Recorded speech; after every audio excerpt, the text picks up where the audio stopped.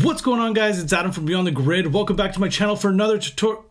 Wait, this isn't a tutorial. This is a product review because I was just sent something from a company that's claiming that their product's going to save you a ton of time when editing your photos. So let's see if it does what it's supposed to do. And we haven't done a giveaway for a while, so let's give one of those away too. But if you close your eyes. So this is what I'm talking about. It's named TourBox. Now, the name doesn't really give an indication on what this is, but it's a portable module that's designed to work in Lightroom, Photoshop, Final Cut Pro, and Premiere, and make things easier and more intuitive. Now, I understand this thing looks more like a video game controller than anything, but it's supposed to work alongside your mouse or tablet and almost become its own hotkey module. Now, for the aesthetics of this thing, I think it looks beautiful. It has a matte black finish, offset raised keys for a better tactile feel, so you know what button you're about to click, and the keys actually click, and it sounds similar to something of my MacBook. On the front, you'll see a USB-A and a USB-C port. These connect with the included wire, and the wire doesn't look cheap as it's braided and it is stiff. As for the setup and use of this, I haven't actually begun to use it yet because I wanted to do it as part of this review. That way we can experience the ease or the struggle of it together, and we can decide if it's something that's worthwhile purchasing or it's just another gimmicky tool that's put on the market. So let's plug it in and let's see what this thing can do, and let's put it to the test. So when you first plug in your TourBox, you're not going to be able to use it because you're going to need to go to the TourBox website, go over to the download page, and actually install the driver as well as the TourBox console, depending on either you're using Mac or Windows. So of course I've already installed this to save a bunch of time, so let's go ahead and jump into the console. So this is what the TourBox console looks like. On the upper left here is going to be your preset list. This is where you can go ahead and adjust each of your presets depending on which program you're going to be using. On the bottom here is going to be a list of all the buttons and naming them. On the the right here, you're going to see what each button is going to do, and you can actually change it by clicking on it, and you can select by the list below. Now, to save a bunch of time, I've actually created a preset for Lightroom. So let's go ahead and name it. Let's click create. Then we're going to go over to the very left over here, and with the three little dots, you're going to click on that and you're going to go import. We're going to go over to my download page. We're going to click on that guy. We're going to click open, click yes, give it a second, and then you're going to see what each one's going to do. If you guys want to pick this one up, I'm going to have it down below so you guys can get these if you guys want to use the same settings I have for my console. Okay, so now that we've got it installed, we've got the preset set up for Lightroom. Let's jump into Lightroom and see how this thing actually performs and how easy it is to use. Okay, so now that I've set up most of my controls in the console, let's begin using them. So I know that you have to hover over to actually adjust anything. So let's begin with the quick adjustments. So if you hover over and you move the scrolling wheel, you're actually going to begin moving it by increments of 20. Now, if you want a little bit finer, you're going to go over to the knob. You're going to scroll that, and you're going to get increments of 5. And if you come down to the wheel and you roll that, you're going to get increments of 1. So now that we figured out how to do adjustments, let's look at the D-pad. So when you look back into what we actually set up in the TourBox console, you're going to see a bunch of these guys, and it's going to be a little bit confusing on how to get to them and just remember everything. Well, if you click this button and hold it, you're actually going to bring up this little module here, and it'll tell you what you're going to be adjusting. So if I click the up, I'm going to bring it over to the basic panel, the very right, the details, which is going to be right here, the bottom, the split tone, and the left, which is going to be my HSL, which is kind of quick and easy. Now, if you click on the side button, it's going to bring up some other ones. So again, my up is my lens correction, my right is my calibration, my bottom is my effects, and my left is my transformation.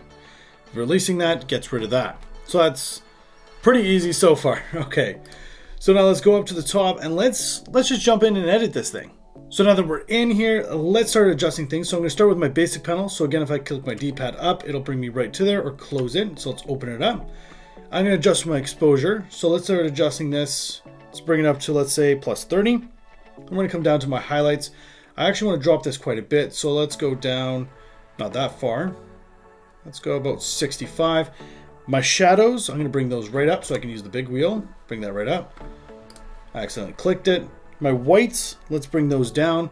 Let's say 40, so 2 turns of the wheel, of the scrolling. My blacks, let's bring that up. Let's say plus 40. And then my textures, we're gonna bring those, let's bring those up a little bit. Let's say plus 20. Actually, that's way too much. Let's go plus 5. My clarity, let's bring that up. Let's say plus 5. My dehaze, just a little bit. My vibrancy, we're gonna bring that up. Let's say 20. So 1 scroll here and a little turn of that one. Boom. This one, let's go minus 10. So 2 of those. So far, so good. So now instead of rolling all the way down to get to my HSLs, let's just click over. It'll bring me right over to my HSLs. So let's adjust these guys. Let's go plus 10 here. This guy, let's go minus 60. So 3 turns there. Plus 10 there. My oranges, minus 5. Looks pretty good. Let's go this guy minus 10. Luminancy, let's bring that up a little bit. Let's say plus 10.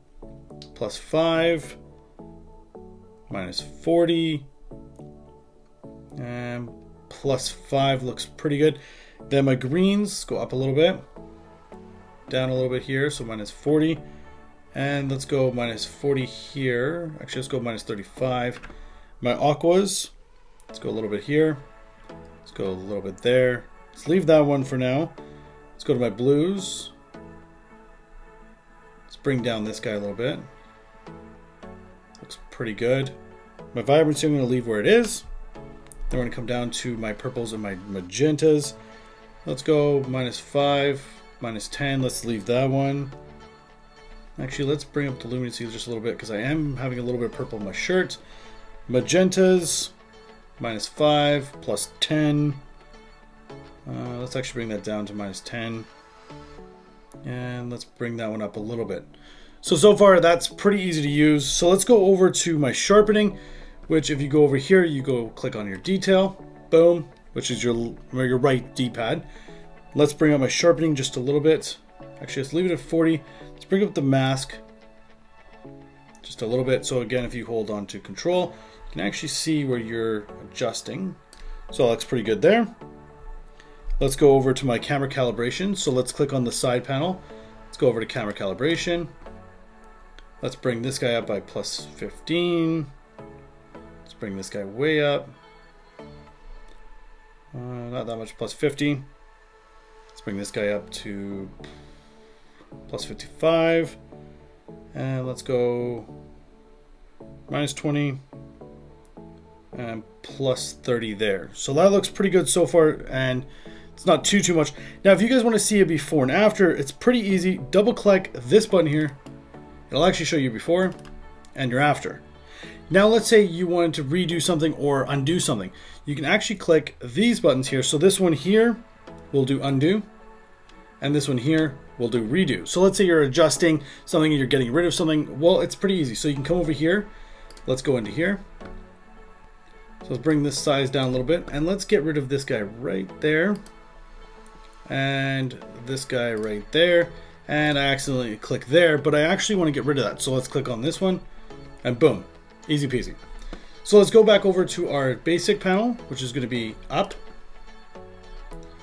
And let's start adjusting our tone curves actually. So for this one, I don't think there's actually an adjustment for this. So I think you're going to have to do this one more by hand, which I would want to do anyways. So let's leave a point right about here as your anchor. Let's raise up this one just a little bit. Let's bring right about there down a little bit. And let's bring you way over here, just up a little bit. Now let's go over to my reds. And this one's gonna be a little bit weird, so we're gonna bring this guy down right about there. We'll bring you way down there. You up a little bit. And let's bring you up right about there. Let's raise this one up a little bit. Let's say there. And then this guy, let's actually adjust you over there. Looks pretty good. Now let's go to my greens. Let's kind of mimic what we did on the other one. So let's say right about there. Let's bring you up a little bit. Let's bring you down a little bit. And you down a little bit right there. That looks pretty good. Let's actually raise you up a little bit. Let's say right about there. Let's come over to my blues. Same sort of thing, so let's bring you down a little bit. Actually, let's go right about there. This time we're going to bring you over here. Let's bring you down here. You down there. Right about there. Let's go back over to my reds real quick. Let's adjust a couple of these. Fine tune them.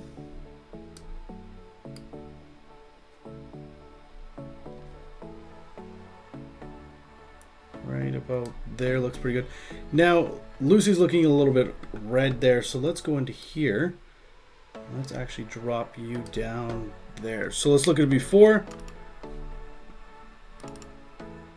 Again, if you double click the tall button, you're going to see your before and your after. Looks pretty good so far. Let's come back over to our brush really quickly. So to adjust your brush size, now let's say we want to adjust some of our brush sizes. Well, let's use this top key over here. It's going to bring up some of your other stuff, which is your adjustment brush, your radiant filter, your M gradient filter, and your Q spot removal. Well, let's click on the top one. It's going to bring up your brushes. So if you click on that, click on the top one, it's going to bring up your brushes. Now to adjust the size, all you can do is click on the tall one and rotate this wheel, or the knob, sorry, and you're actually going to adjust your sizes. So we can quickly paint over some areas. So let's paint over these rocks right here, because we actually want to get rid of those. And let's go like that. Click O on your keyboard. You're going to see that you're before and after. And let's get rid of that. Now we can come over here. We can actually start adjusting our exposure. So let's drop that guy just a little bit. Let's say plus 59 looks pretty good. Let's click enter to exit out of that one. And let's add another one. Let's actually brighten up my shirt a little bit. So again, O, see what you're painting over. Boom. And let's actually get rid of some of this stuff. So let's bring onto this guy. Adjust the smallness of this. Click on option. You can still bring down your smallness. Boom. A little bit too small. Get rid of that there. Good. Oh, so you can see what you're actually doing again. Let's bring this guy up a little bit. And let's get rid of the shadows on that and actually brighten that up. And boom, let's look at it before. Again, double click. And an after.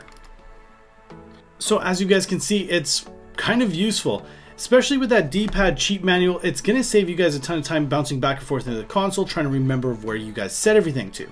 Now, if you guys want to use the same settings as me, I'm going to leave a link down below where you guys can pick up the preset and you guys can install it into your TourBox. Now, if you guys want to enter into the giveaway, I'm going to leave a link down below where you guys can enter in for that. If you guys just want to go ahead and pick up one of these for yourself, I'll also link over to TourBox so you guys can just pop over and see what they've got to offer.